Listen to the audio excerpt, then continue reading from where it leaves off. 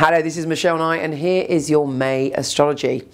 Now, I was talking to someone the other day who said to me, Michele, you never ask anyone to subscribe, like or share, and you should. So from the bottom of my heart, I'm asking you, please, would you like the videos? If you like it, press the button, or would you subscribe or share them? I really would appreciate it. Now here's your May astrology.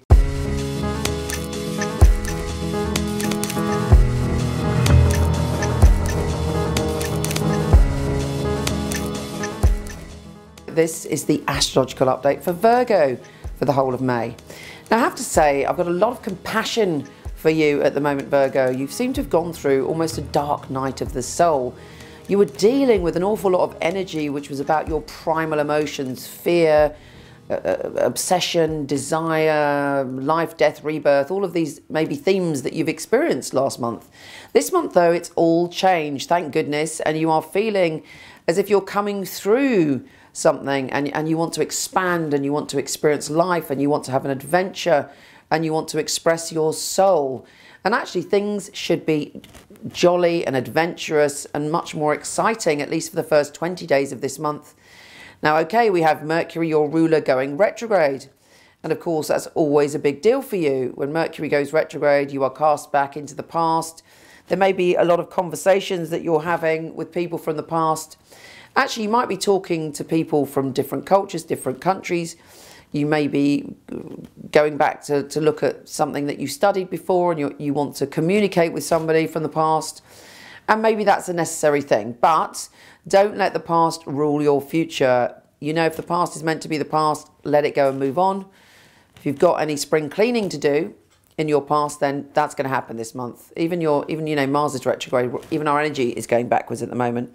Having said that, you've got Sun, trine, Jupiter. Jupiter's in your sign, so good fortune is coming your way. Jupiter is even going backwards, but fortunately that changes on the 10th. And that's when you start to feel back to yourself in a way. You feel that anything is possible. You feel that you've got potential. You feel that you can transform your life, and you have that inner strength come back to you. Probably quite early on, actually. The new supermoon is in your position of adventure and learning and unusual eccentric people and exploring your own eccentricities. You'll be feeling quite emotional, quite spontaneous, quite feisty on that day. We then have Venus trine Jupiter.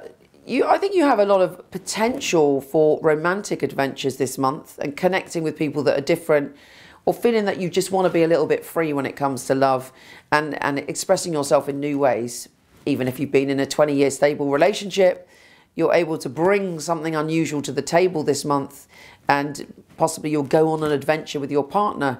If you're single, you can meet someone from a different culture, a different land, a different background, or somebody very, very different to you that delights you. Their difference delights you, even though it's not necessarily something you might have been drawn to before. Now, on the 20th, the Sun is entering your position of career, and the energy is starting to head towards you, thinking about your career or your sense of self-worth. And you're thinking, actually, my confidence is growing. And there could be some very positive things happening, particularly after the 23rd, with your career, and you're feeling strong and powerful and that you can handle it. And if things haven't been going very well career-wise, that should pick up then. There may be some discussions with your family which get a bit tricky, but you're thinking about your family and your home and how and what you want to commit to. And you're also allowing yourself to commit to things that are important to you. Perhaps you're spending more time with family members. Perhaps you're deciding to do something one day a week which is emotionally good for you and that your needs are met within that time, and that's also very important. This is a wild and free-spirited month that heals the wounds of last month, and it's a time for you to get back in the game and get back journeying, adventuring and exploring the unusual. Take care, and I'll speak to you soon.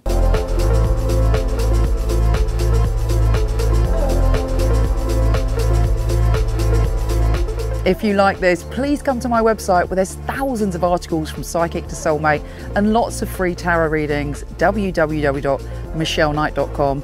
And for all the written astrology of this month, week, or even day, go to horoscope.co.uk. Take care.